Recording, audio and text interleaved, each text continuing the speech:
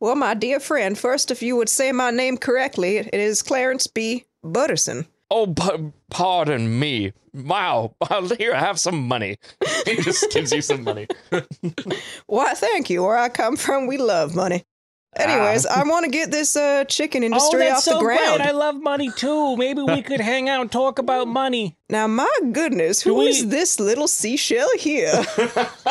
I do like you know, in like the Looney Tunes cartoons where they do like the awooga and like the eyes like pop out with hearts. Yeah, it's like, my goodness, Sugar Plum, when did you come into town? So you're saying that, okay, wait, what's your character's correct name? Clarence B. Butterson. Butterson. So Butterson's type is haggard women? Yes. All right. I 100%. guess I feel like you'd have to at a certain like time period. Yeah, he wants like he's really into like, you know, like trailer park ant type thing. That's his type. Wow, he's really ahead of his time being into trailer park ants in like 1885.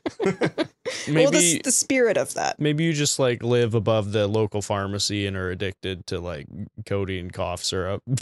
Yeah, you have that nice rasp to your voice. I feel like that's one of the main things you did in 1885. I grab Aunt Susan's, you know, papered thin hand in mine. Dry.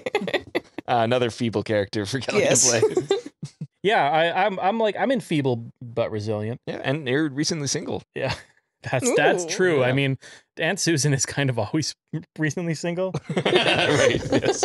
Spooky. Yeah.